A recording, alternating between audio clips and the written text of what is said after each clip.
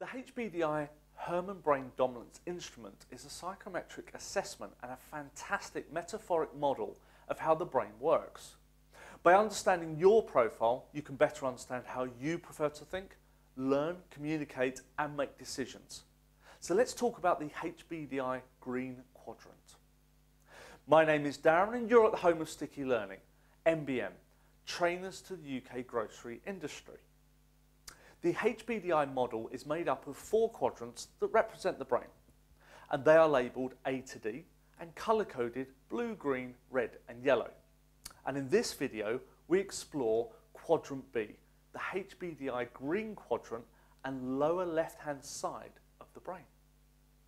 The HBDI Green Quadrant is the form-based area of the brain. Those with a high preference here have a strong, organised and sequential side. They are planned and detailed in their approach, often wanting a plan of how we get there and a desire to know the next steps. These 3 facts will help you understand the HBDI Green even better.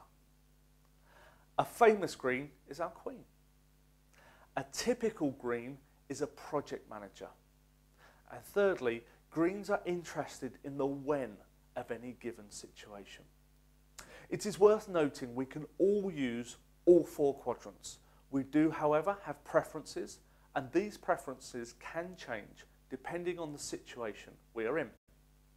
So now that you understand a little more about the HBDI Green Quadrant, please click the link in the description below to read the ultimate guide to HBDI.